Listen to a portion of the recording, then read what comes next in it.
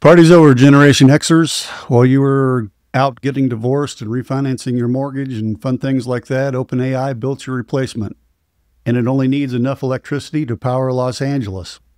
Tonight, we're going to party like your job ends in September 2025, because it just might. And why is this channel causing more whiplash than Mrs. Carol Brady's parking lot crashes? Because the clues just dropped harder than your 401k in 2008. Remember that? ChatGPT 5 is about to make us all as obsolete as a pager in a Tesla. OpenAI's ChatGPT 03 Alpha just placed second in the world's hardest coding competition. Their Math AI won gold, as we talked about last episode, at the International Math Olympiad. They secured enough power to light 3.6 million homes. Sam Altman, the co-founder of OpenAI, admits AI is already doing what humans used to do. So please think of your old Uncle Rod at this time, even though you might be worried about yourself. You know, I know at this time a lot of you are out there saying, gee, I wonder how this is going to affect me, Rod Miller. Old Saturday Night Live joke. I can't help but bring those up. I miss it. I miss that show. Know how this is going to affect me, Al Franken. But if you would hit that subscribe button, I would appreciate it. And the thumbs up button means you like it. And maybe I can buy a pack of bologna with my ChatGPT check until I die, which is, I guess, all we need, right? Don't need bologna after you're dead. You know, remember not so long ago when we all thought we would get to retire at age 55 with our portfolios intact? Yeah, well, psych. Turns out the machines we helped build in the 90s grew up to murder our careers. Kind of like having a serial killer or your kid become a serial killer, except this kid is ChatGPT and the victims are everyone who learned HTML in 1997. You don't commit to powering 3.6 million homes unless you know what's coming. This isn't speculation. These guys aren't out there just spending money because they like to. This is certainty. They've seen ChatGPT 5, and they're building infrastructure for something that needs more power than Los Angeles. Oracle's expanding data centers across Texas, Michigan, Wyoming, each one a monument to Generation X's obsolescence. The Abilene site alone is 2 gigawatts. That's not for a chatbot. That's real work. That's for real work. August 2025, GPT-5 launches as Reuters reports an AI system incorporating distinct models performing different functions. Translation, one system that does everything you thought made you special. One evidence this isn't hype or me being a fear-monger, as some people in the comments say occasionally. Like I said, 03 Alpha just got second place at the AT Coder World Tour Finals. Out of every programmer on Earth, only one human could beat it, a former OpenAI employee. That's like beating your wife at strip poker because you cheat and she lets you. Might as well get it over with. Ooh, it got kind of... yeah. Their math model, gold at the International Math Olympiad. Problems that take human geniuses hours solved by machines in minutes. Alexander Wei from OpenAI revealed they achieved this through general-purpose reinforcement learning, which means, boys and girls, the AI is teaching itself. It's teaching itself to be smarter than us. No human guidance, no limitations, just pure accelerating intelligence that makes your college degree look like finger paintings done by my grandson, which are pretty cute, I think. Meanwhile, 33,000 jobs deleted in June when analysts expected the economy to add 100,000. They missed it by that much, just a bit outside.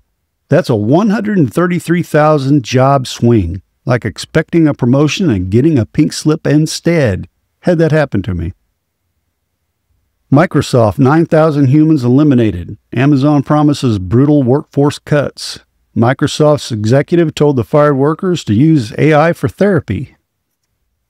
Ask AI to help you through the fact that you just got fired because of ChatGPT. Sam Altman just told podcaster Theo Vaughn the truth. When a Louisiana comedian understands existential dread better than Silicon Valley CEOs, you know we're screwed. Vaughn asked, how will people survive? And Altman basically said, that's a you problem, Chief. AI is doing all this stuff that humans used to do, past tense, used to do, past like, Ozzy, the Hulk, and Theo. Too soon?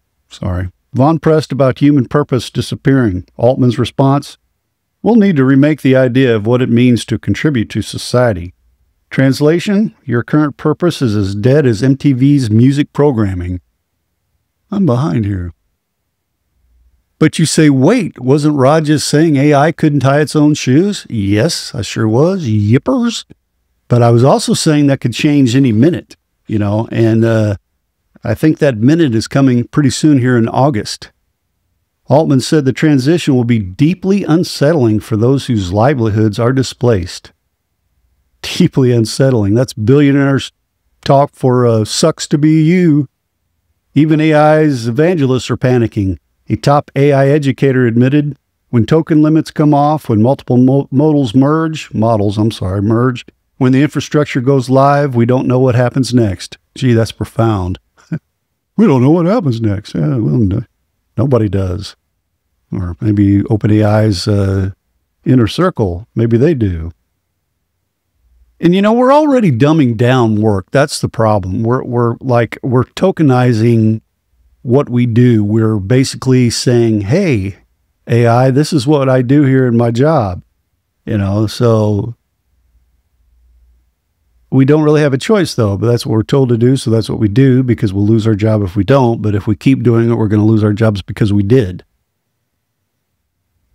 Strangely, or at least unexpectedly, medicine may be among the first to fall. Microsoft's AI, 80% accuracy diagnosing complex conditions. Human doctors, 20%.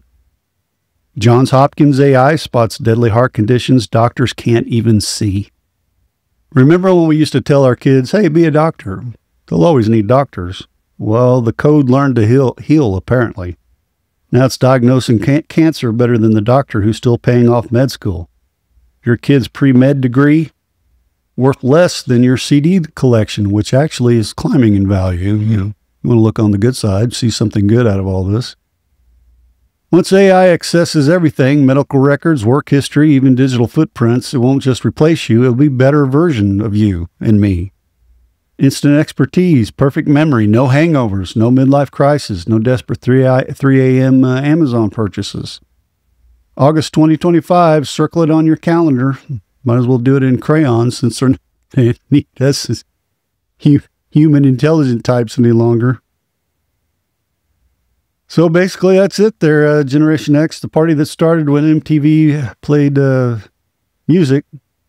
We went from video killed the radio star to AI killed most employment. These guys built the infrastructure. They proved the capability. They need Los Angeles levels of power because these aren't chatbots. They're replacement minds that think faster, better, and cheaper than our Prozac-addled brains ever could.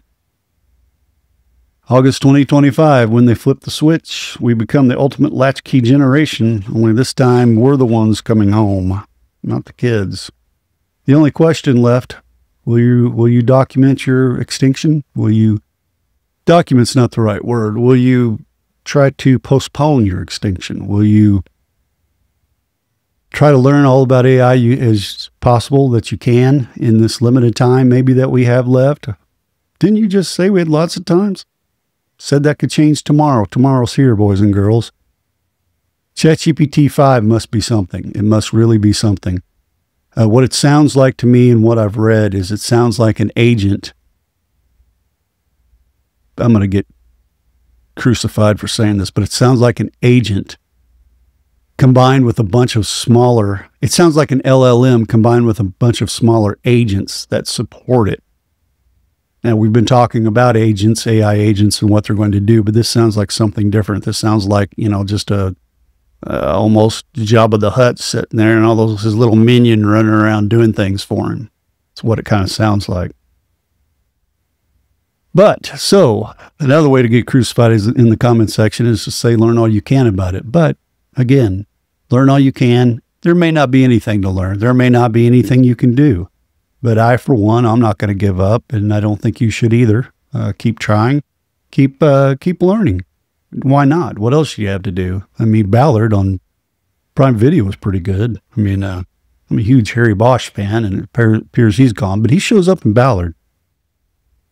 I'm Rod Miller, and I really hope I'm wrong, but I'm afraid we're all about to be partying like it's 1999 in the unemployment line. I'll see you next episode.